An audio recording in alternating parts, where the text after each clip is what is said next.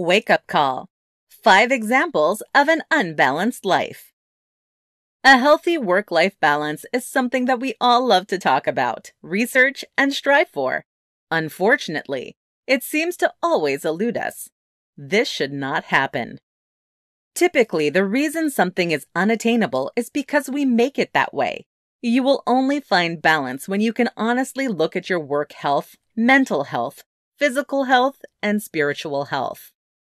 In this tutorial, we will provide you with a wake-up call. We will give you 5 examples of an unbalanced life. Hopefully, these will help you find balance in your life. You bring work with you. We've all heard of someone that is constantly checking their work-related emails and texts when they're out with friends and loved ones. It's bad enough to be a workaholic while you're at the office, since you don't leave your desk for an entire 8-hour shift. However, it's worse when you're chained to your desk even when you're out of the office. You can fix this by setting up out-of-office auto-replies in your email and set apps to Do Not Disturb so that you can actually enjoy your time off. Resist the urge to check in. If you're not in the office, whatever task or person needs your attention can wait until you are. You're not getting enough sleep. The average adult needs 7 to 9 hours of sleep every night. Your body's circadian rhythm is wired to function on 24-hour cycles. Therefore, staying up for 48 hours and then sleeping for 12 is not healthy. When you don't get enough sleep, your immune system is weakened, which makes you vulnerable to illness. In the long run, you increase your chances of developing major medical conditions. If your lack of sleep is caused by insomnia, avoid taking naps. While they're great for getting extra snooze time, they also make it more difficult for you to sleep at night. If screen time is an issue, put the electronics down. Even with night mode on, your brain will still be stimulated by social media. You're not exercising. Exercise is one of the first things that is sacrificed in favor of work.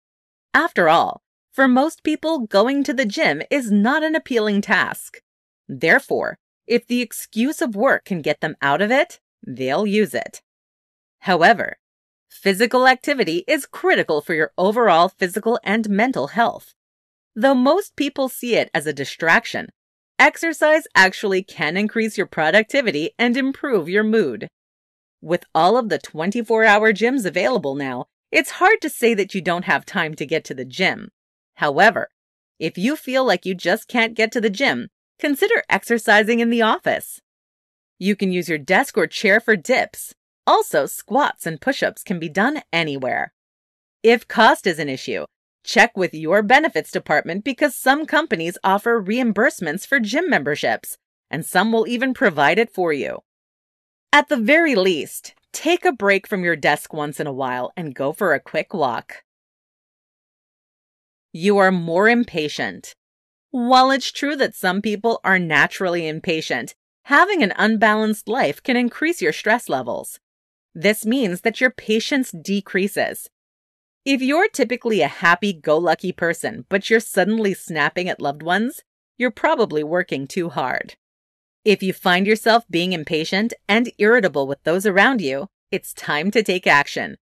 In addition to decreasing your work hours, try keeping a gratitude journal. When you wake up and when you go to bed, take a few minutes to reflect on all of the things you're thankful for. You have become a perfectionist. Perfectionism is a double-edged sword. It can be useful or a burden, depending on how you use it. Striving for quality results in your work is a great way to be successful, but if you don't keep it in check, you can end up with unhealthy habits. Learn to manage your time by setting personal deadlines. This will give you a time when you have to step back and see the work as good enough and move to the next task. If you don't give yourself a cutoff time, you'll always be nitpicking your projects. Conclusion. We all wish that we could find balance between our work lives and our personal lives, but it seems to always be just out of reach. This is because we're not truly making it a priority. If you see any of these in your life, It's time to answer the wake-up call and find the balance that you seek. For more free educational content, visit learnforfree.biz. Content produced and distributed by AllSuperInfo.